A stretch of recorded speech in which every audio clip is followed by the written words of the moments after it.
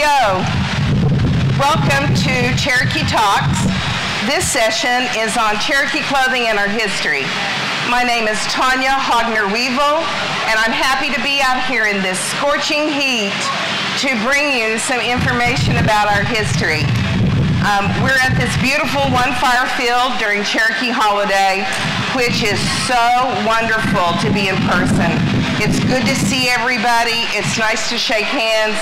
It's good to give hugs to some old friends. So I'm glad you could come out today.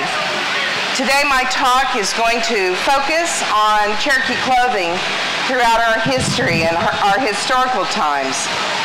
Several years ago, I was fortunate to take the Cherokee history course.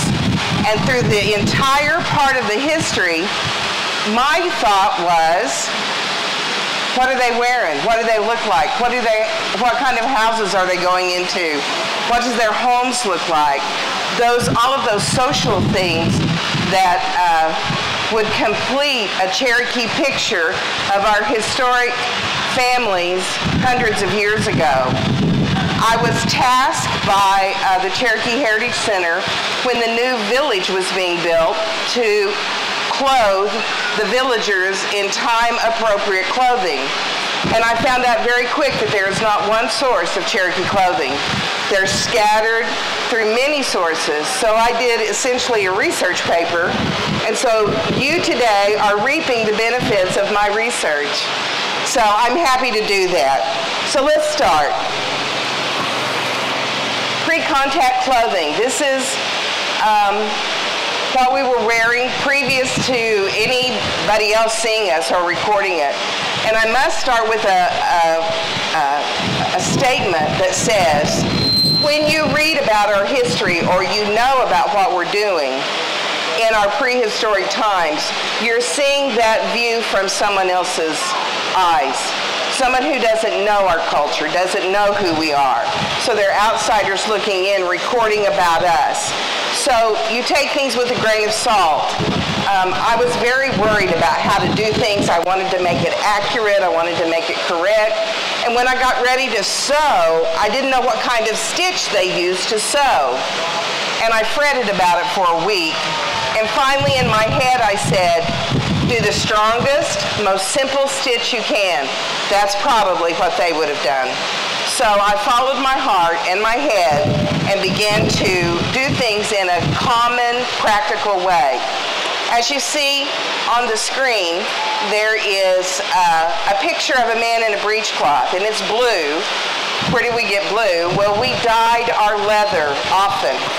So the breechcloth is a piece of leather or fabric later that goes under the crotch, and the flaps fit over a belt around the waist.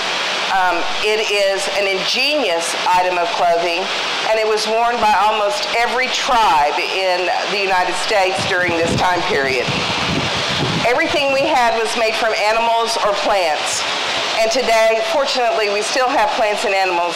And I often ask kids, are you wearing a plant? And they say no. And I said, do you have on underwear? And they say, yes. And I said, it's probably made out of cotton, which is a plant. So we're still wearing plants and animals today. High tanning and weaving were the most common forms of production. The picture you saw was in a journal, as is the man in the red leggings and the woman with the wrapped skirt.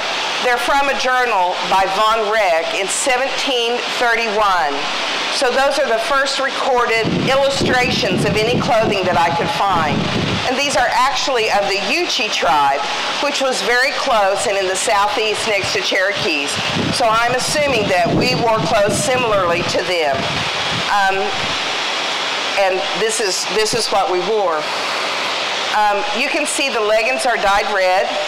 They cover the legs, they come up above the knees, and they have a piece of leather that goes up to the waistband and attaches to his belt. The women were topless, as were the men. We had no concept of a shirt until the British brought it to us. But the women also had a wrapped leather skirt. We also, previous to that, used a fiber from the interior bark of the mulberry tree. That fiber was peeled and pounded. We say mulberry bark, but it's actually the interior fibers. It was pulled, pounded, and then woven into a fine, almost like linen cloth, and we use that as a wrap skirt.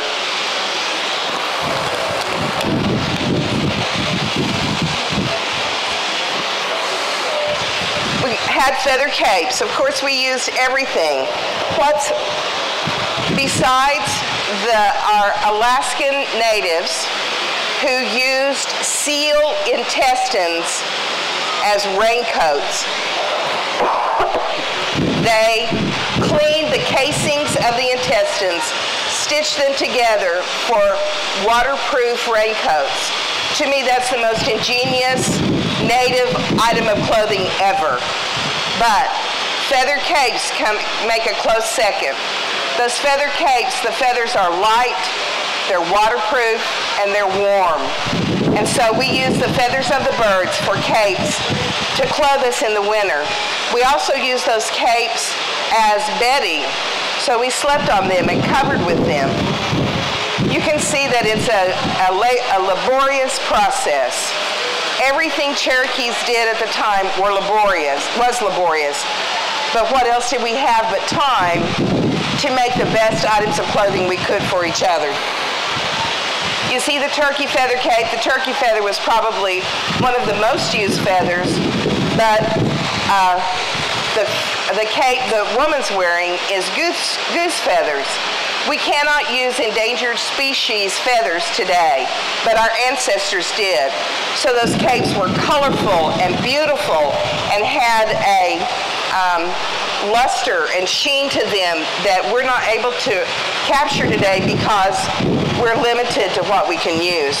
But an ingenious coat, if you will. I too ask kids, do we still wear feathers? No. In our hair? No. I say we do. We have down jackets and we love them. And the down, of course, is from the breast of the bird that protects. It's the warmest feather on the bird, so it protects the bird from his vital organs. So yeah, we still wear feathers.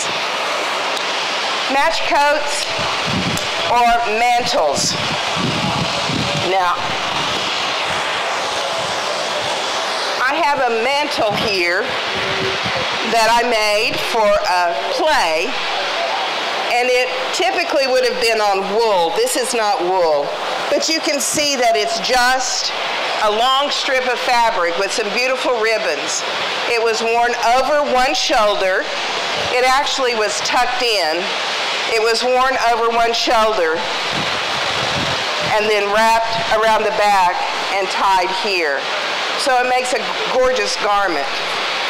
Everything we had was wrapped. How smart is that? Did you ever make doll clothes? So you did, right? Out of a wash rag that you stole from your mom? I did. And we didn't have buttons or snaps or Velcro. So we wrapped our dolls in those clothes and cut holes for the arms. That's exactly what Cherokees did. It's an easy way to clothe yourself. So we did this wrapping of the mantle.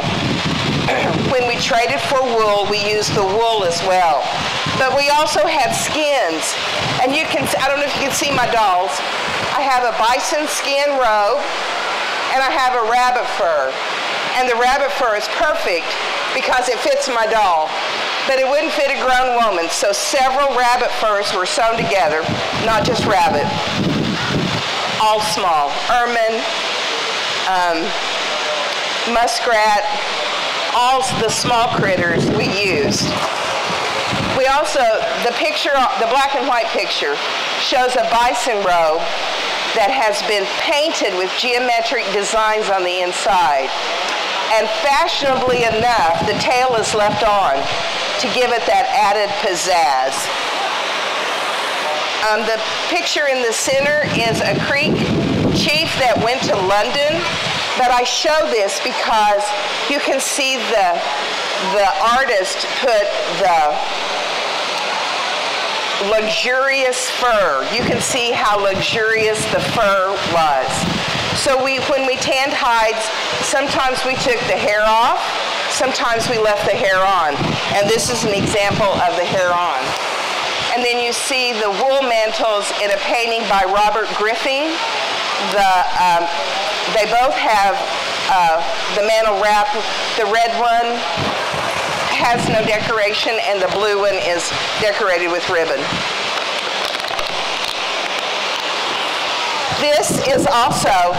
This little fella right here is also showing a mantle. We wore those mantles as soon as we were able to trade for the fabrics, and in 1790, it is recorded that this man was wearing this beautifully draped green emerald silk mantle. So we had access to beautiful silks and fabrics, and we used them. Leggings. Oh, I can't imagine leggings today. I mean, in this heat. But when it's snowing and cold, they're beautiful, and they're wonderful, and they're just two legs to cover your own legs. Initially, we made leggings that were side seamed. The seam came on the side, which is the bottom two right pictures. We left a flap. I guess if you got fat, you could let them out a little, or if you got tight. But they were often decorated with bird feathers, talons, different things that they found that they liked. They could decorate their flaps. A lot of people think we did fringe, and we did do fringe, but our fringe was short. It was only about 1 inch long, and I've been told that it helps repel the water if they get wet. The fringe helps repel the water. And you see the red leggings that you saw in the Von Reck picture again. Those are dyed. I have a pair of side seam leggings. And these are decorated. That's the breech, sorry. Here's the leggings. And you can see that the flap goes on the outside, and these are slightly decorated with some geometric beadwork.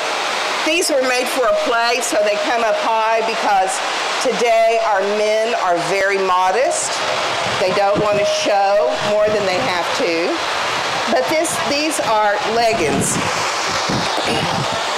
This is the actual size of a breechcloth that a man would have worn. So it would have gone in between his legs and come up. So you see the flap would be very short. Today, when I have men dress, they want a long breechcloth. They don't want a short breechcloth. But our ancestors were very comfortable in a short breechcloth. After we traded for wool in the mid-1700s, we then began to make center seam leggings, and they were made of wool. So you see this picture, the black and white picture of the center seam moccasins. So this is my work. I made a pair of center seam leggings that the foot sort of fits over the shoe like a spat, and the ties come up to the front. And these are heavily decorated with silk ribbon and some beadwork. So this is a style of the kind of leggings our men would have worn mid-18th century.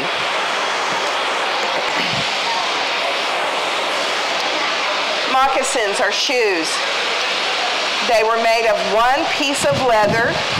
They were fitted around the foot and puckered or pulled the top seam so that it fit the foot.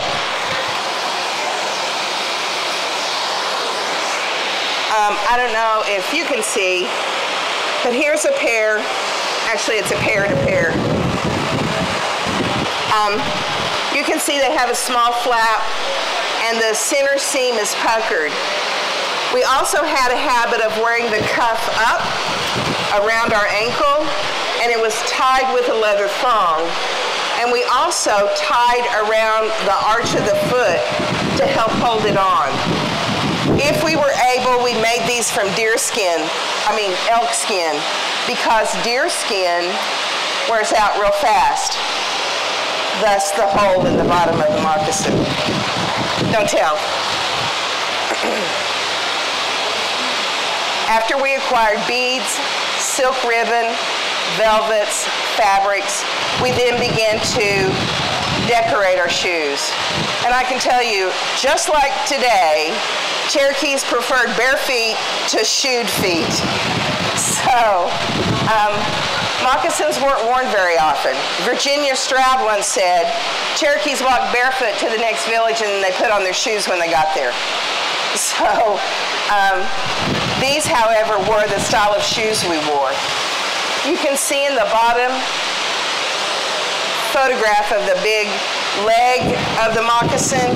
It did fit over the leg, and it was tied with a flap, tied with the thongs to stay on the legs to give added warmth and protection from walking through the brush.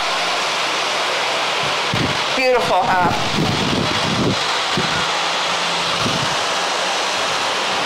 Before we get into 19th century, I have to go backwards. I failed to show you. This is deer skin, and it's a cheat deerskin wrap skirt. It was made for a play, and so I have elastic in the middle because today we use what we have, right? Good old Cherokee elastic. But this is deer skin, and you see it's beautiful and white. It's made like a faux skirt where it appears as if it's wrapped because there's the flap that comes back on the skirt. When I was beginning to dress the villagers, I realized that our women could not be topless. We're very modest today. Well, by law we're modest. So I read and read and read one article that said the women for a particular ceremony dressed in a toga-style top that showed several inches of their midriff. So I fashioned the one shoulder top to cover the breast and to still show the midriff. So that was my interpretation of my research. As men progressed and the British brought us woolen goods, linen, silks, we took those up and used those as anybody would. They're beautiful fabrics.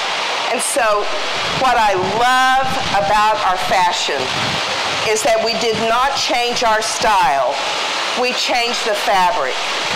So from a deerskin breech, we went to a wool breech. From a deerskin wrap skirt, we went to a wool wrap skirt. So I want to show you. This is a wrap skirt. Now, how hard would that be? You're thinking, I could make that. And it literally wraps around the woman, and you can see my leather got on it, sorry. And it wraps in the front. This was a beautifully mobile garment. You could do anything you wanted in it. You could sit cross-legged, you could climb trees, you could chase your man. Whatever you needed to do, you could do in a wrap skirt. Well, because I am very particular about how my clothes look on other people, I realized they could never tie it where the stripes of the ribbon matched. So I made the faux wrap skirt. It is one piece. It has elastic in the top. It's stitched, thank you. It's stitched on the side, and no matter what you do, those beautiful ribbons stay right in line with each other. So this is for our women today, and this is a wool skirt with silk ribbon. So it's made with correct materials, but just with a 21st century mind for convenience. our women then began to make clothing from the fabrics we were given, the linen fabrics we were given, and we fashioned our fabrics after the American women that we saw. By this time, we're introduced to other fashions and other people, and so we start dressing like they do. You can see the trade shirt and the woman with the little jacket on. Those are very commonly worn by Cherokee women. Let me talk to you about the trade shirt. The trade shirt is still worn today. I make several of them, but they were brought to us by the British because we did not have that concept of collars, sleeves, cuffs, cutting, putting together. Everything we had, we just wrapped on us. Wrap skirts, wrap breechcloth, wrap mantles. So when they brought us the shirt, it was unique to us. So the trade shirt is a long piece of fabric with a hole cut in the middle for your head, 2 straight pieces of fabric on each side, folded in half. The sleeve and the seam are stitched, and you have a shirt.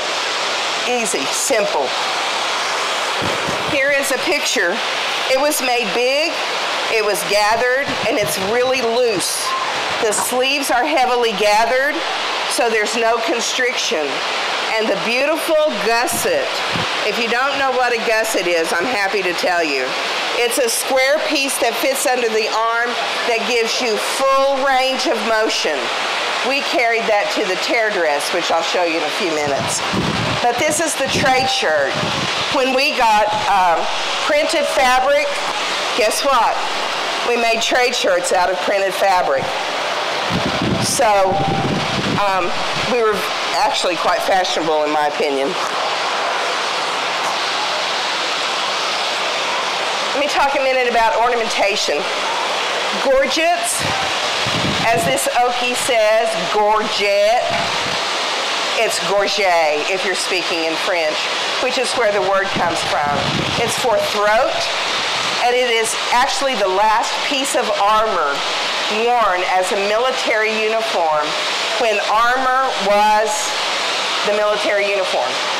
However, Cherokees, centuries before, had ornamentation of necklaces that we today call gorgets. They were made of shell, they were beautifully carved, they often told a story, or they had some significant meaning. When the British and the French brought gorgets, they gave them as a symbol. Oh, I'm off with the slide. I'm sorry. Let me go to gorgeous. Sorry, I got ahead of myself. They were a sign of allegiance. So because we looked alike to the French, their guide, their buddy, they gave the gorget to so they could identify him. Once they saw it, once the other people saw it, they wanted one too. So we have this series of gorgets that we use. You can also see some carved shell gorgets, which are still made today. They're gorgeous, gorgeous. So these gorgets are still used. Sometimes they're hung from each other, 2 or 3 in a bunch. If you saw the State of the Nation yesterday, our chief had on a gorgeous copper gorget. So we still use this as a symbol of our ancestry's dress. Now let me go back. Quickly, I know, there's so much to tell you. I could talk to you all day. The ears were split. They were wrapped with leather till they healed, and then they were bound with silver or copper, which gave this great bounce to the men's head. Only men did this. So that was one form of ornamentation. Tattooing was done. The skin was pricked, and soot from the fire, soot from the ashes was rubbed into the tattoos. They were of stars, crescents, scrolls, things of nature. And they also indicated valor in war, and sometimes were done for the beauty. Men and women were tattooed. I'm not a tattoo expert, but I know we did it. On to bandolier bags. When we, in the early 1700s, at a archaeological dig of a Cherokee town, early 1700s, there were thousands of seed beads found. Seed beads are those little tiny beads that you see used in these bandolier bags. Beading became the women's passion, and they became very good at it. The bandolier bag is specific to several southeastern tribes, Cherokees among them. What indicates a Cherokee bandolier bag is there are usually two different patterns on each of the straps, and there's almost always a triangular tip to the flap. It's not, rarely is it fully beaded. It is, the background of the wool shows through to indicate different patterns. And thus we have the bandolier bag. Those are still being made today, thank goodness, because they're beautiful works.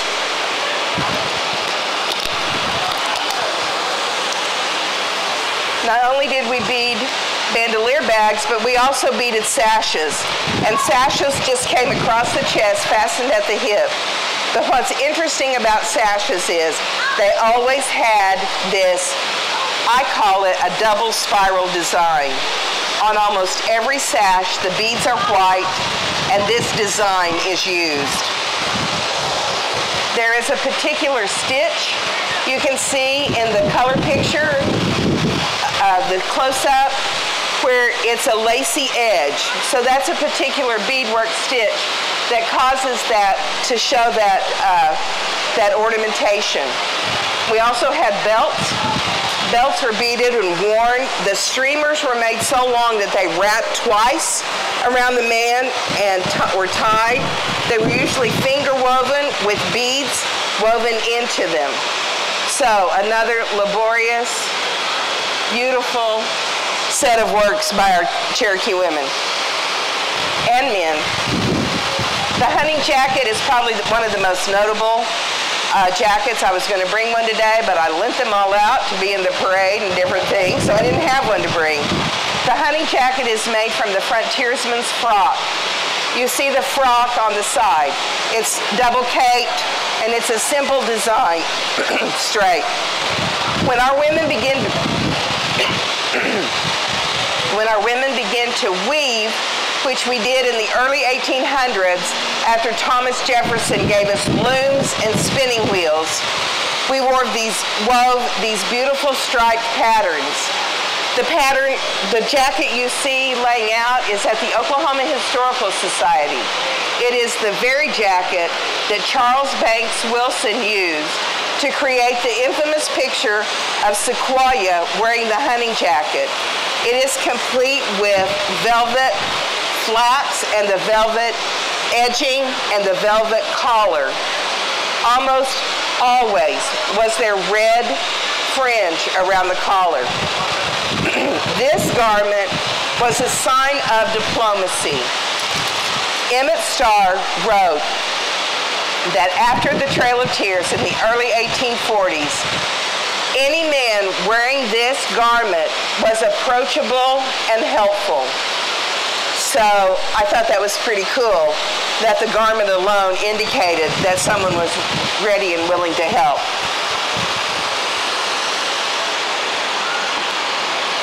We're starting to assimilate to the larger society.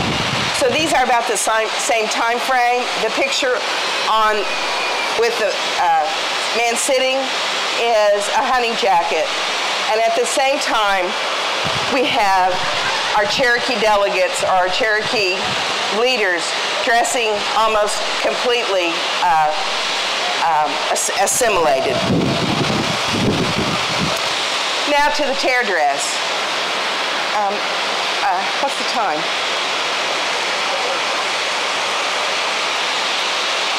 Cherokee tear dress is probably the most commonly recognizable dress. No other tribe dresses like we do, our women. There's a story behind the tear dress. We use it as for our ambassadors. Miss Cherokee, Junior Miss Cherokee, several of our council women, and a lot of people use the tear dress. I'm not a powwow person, but I was at the powwow trying to get out of the parking lot, and I heard them say Cherokee tear dress as a contest category. So evidently now we're using it in our powwow circle. The tear dress is ingenious, and I'll tell you all the secrets about the tear dress. To our knowledge, well, before I say that, I have to give most honorable credit to the king, the master of the tear dress, and that's Wendell Cochran. Wendell Cochran taught me, was my mentor, and taught me very, very many things about the tear dress. The tear dress has kind of a long history, but it circles around the Trail of Tears drama that was held at the Cherokee Heritage Center in the late 60s and 70s. The tear dress is a relatively modern garment. Virginia Stroud was the first Cherokee to wear a tear dress. She was entering a contest, I can't remember if it was Miss Indian Oklahoma or Miss Indian USA, of which she won both, as well as being a Miss Cherokee. W.W. Keeler, who was the chief, said, "We have to find a garment that represents Cherokee." Because Virginia was raised by a Kiowa family, had close ties to a Kiowa family, she was wearing a Kiowa buckskin, which was honorable that they would allow her to do that, but it wasn't Cherokee. So a group of ladies, a committee was formed, and this, my friends, is when Cherokee women, all women, sewed. Every stitch of clothing you had, typically, your mother made. And certainly in the 1800s, that was true. So these women were expert seamstresses, and one lady said, "There's a trunk that's reported to have come over on the Trail of Tears, and in that trunk is a dress. I will bring it." She did. They opened the trunk, and they pulled this dress out, and that's what the tear dress was made from. However, the tear dress in itself, as us hard-working Cherokee women are, was utilitarian in nature. Today, it is a showpiece. It is a special garment. But let me give you the notions about a tear dress.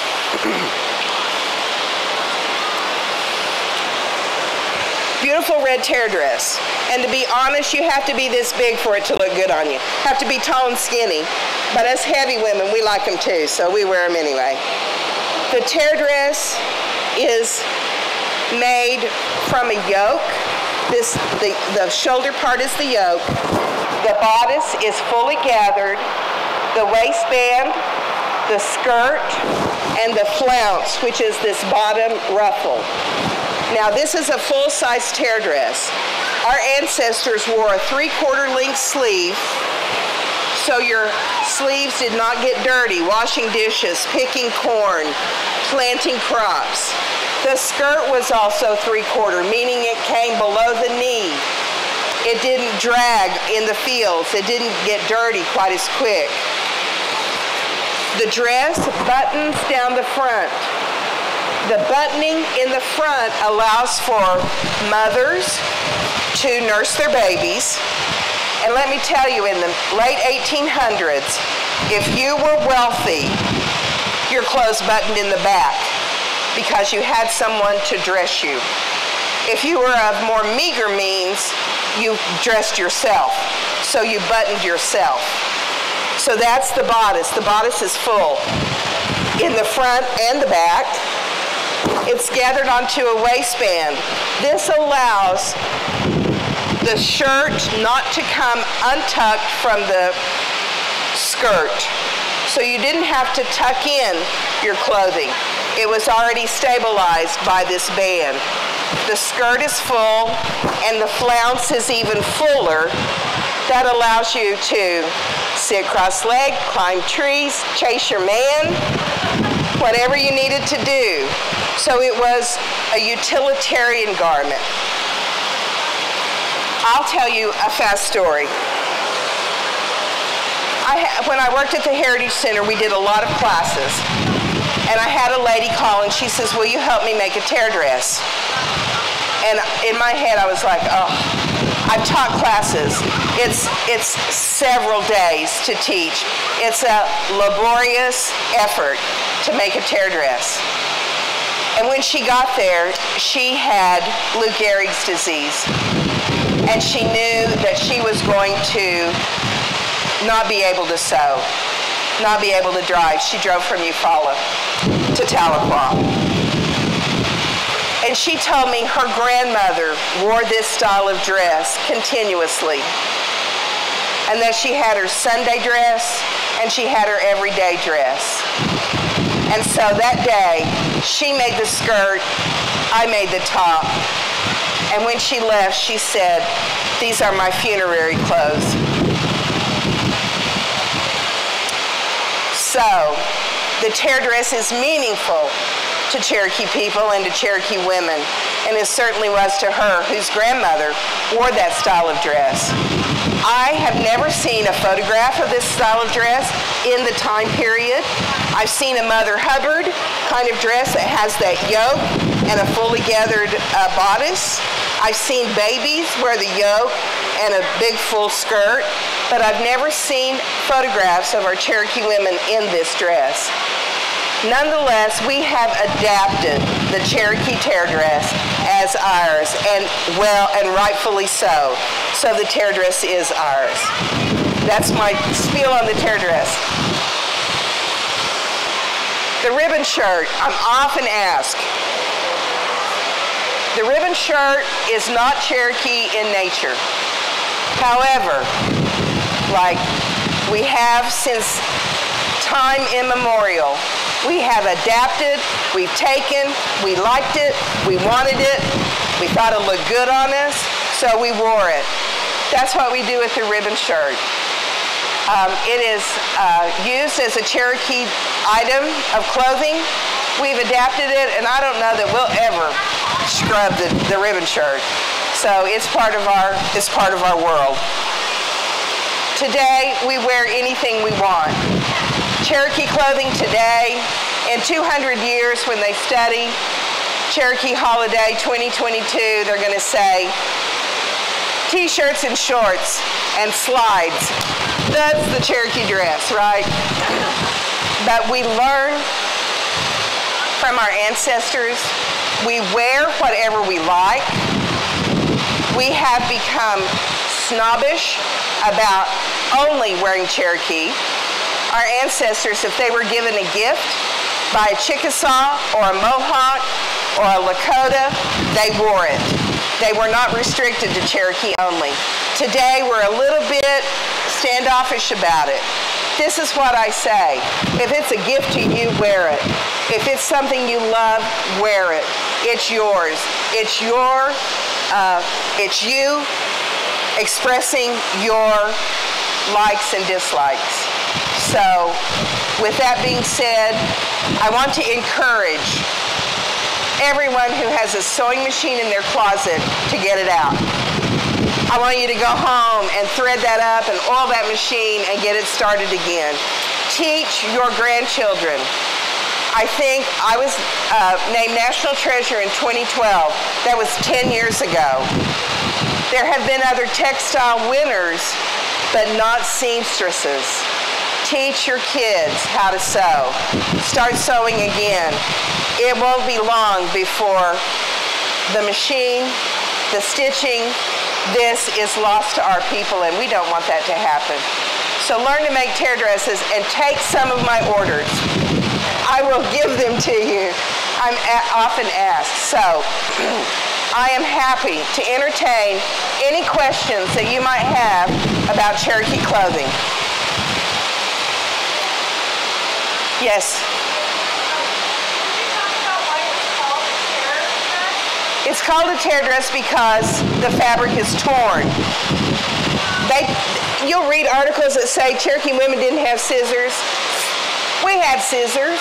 We traded for them. We actually had flint rocks that were sharper than scissors. So we didn't have any trouble cutting things. The tear dress, I failed to say, is all rectangles and squares. To this day, I tear the fabric. It tears straight, it's quick, and it's spot on. So that's why it's called a tear dress. You can call it a tear dress, relating it to the Trail of Tears. It was a little past the Trail of Tears time period, but who knows? Any other questions? What about all the dancing, the powwow? Is that considered clothing? That's considered regalia today. He asked if there were what about powwow clothing? That's considered regalia, and it typically follows the tribe. Maybe a ceremony or their tribal dress that's used today in powwow clothing. Cherokees were not powwow people in the beginning, and when I say that, I mean like the 1940s and 50s. But our men do dance, and sometimes they dress with other tribal clothing. Who made it? Who made those nice feather things? Who made them? Women or the men? They both. Today, both men and women make that powwow regalia. And both men and women make Cherokee clothes. I know men that make tear dresses. I know women that bead. I know men that bead. So it's not relegated to one sex or the other. Any other questions? Yes, ma'am.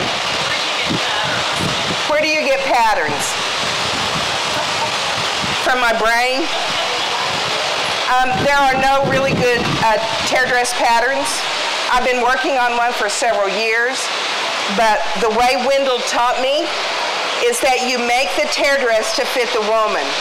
I love making tear dresses. This is for, I think she's 13. She's even. Her front waist is the same as her back waist. Older women, we're crooked.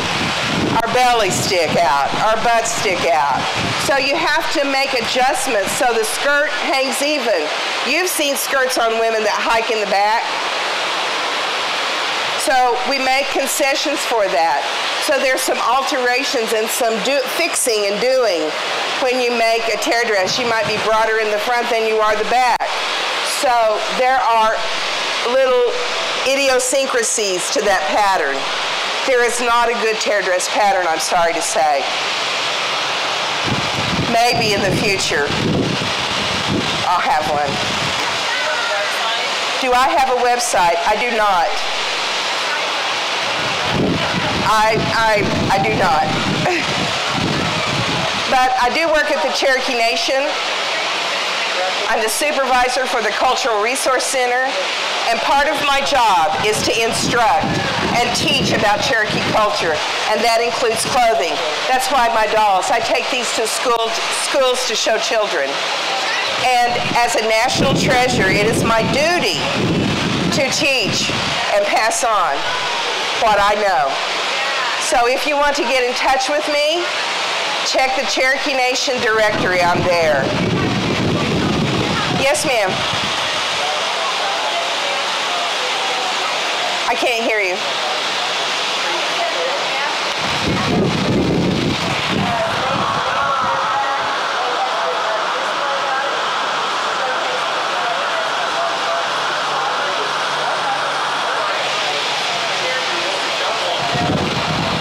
The bandolier bag, is it the Jackson bag?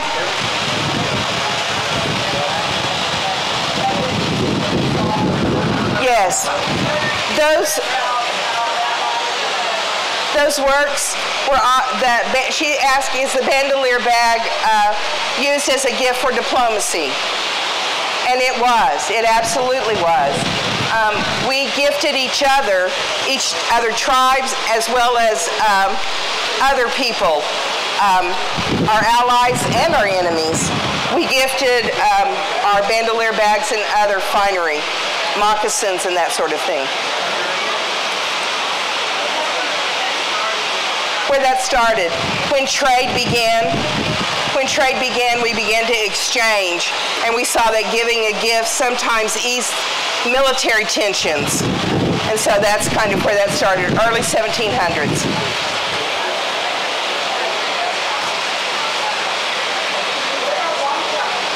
What about wampum? Wampum is made from the quahaug shell that's found on the East Coast. The wampum belts that are used in our ceremonies today were gifts to us. Cherokees did not use wampum.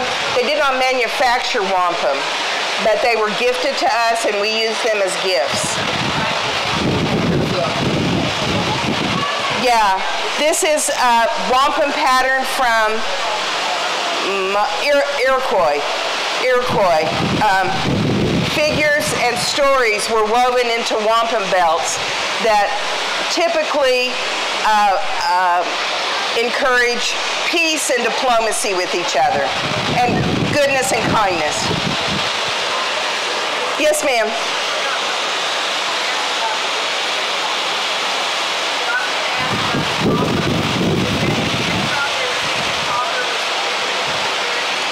She asked if copper was a gift. I couldn't quite hear. Copper.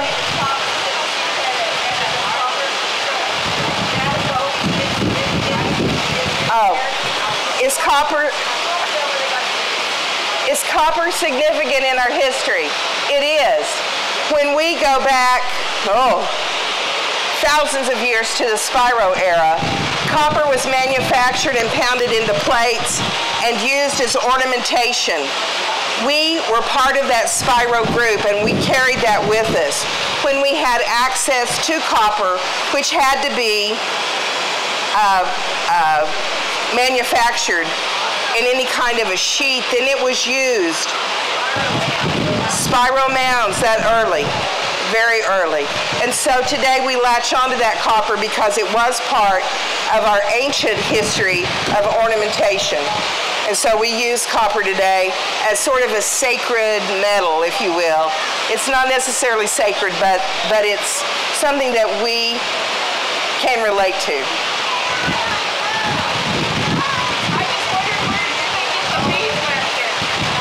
Where we get the beads?